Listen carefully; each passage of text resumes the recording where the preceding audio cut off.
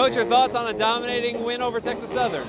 I thought we played out, and we talked about after last night's match, playing every ball hard. I thought we picked and chose our moments a little bit against St. Carnot. At times we played really hard, and at times we let balls that were a step or two away just fall without any effort. And I thought the girls did a great job of that today, playing every ball hard against a team that's kind of hard to get set and play defense against. So I was really happy about that, and I think we got good contributions from pretty much everybody that came in and did their job. So really pleased about a team effort today.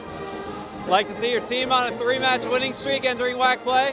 Yeah, of course. You know, we were looking forward to this weekend and this stretch at home and going into WAC and having those first 3 in the WAC at home. We knew this would be a key kind of part of our season, and we needed these 3 wins to get ourselves going again.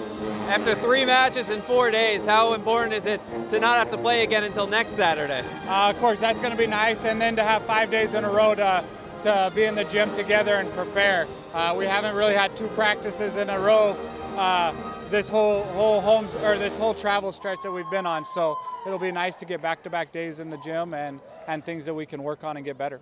And you start WAC play with what should be a thrilling match, a battle of defending champions. The regular season champs versus the tournament champs. New Mexico State comes to town. You know, a great team. You know, they return almost everybody from last year, and we know they're hungry, and we've watched them a little bit already this year, and they're playing better volleyball than they were last year. So, you know, the challenge is on us to step up and raise to their level, and that's what we're looking to do and defend our home court next weekend.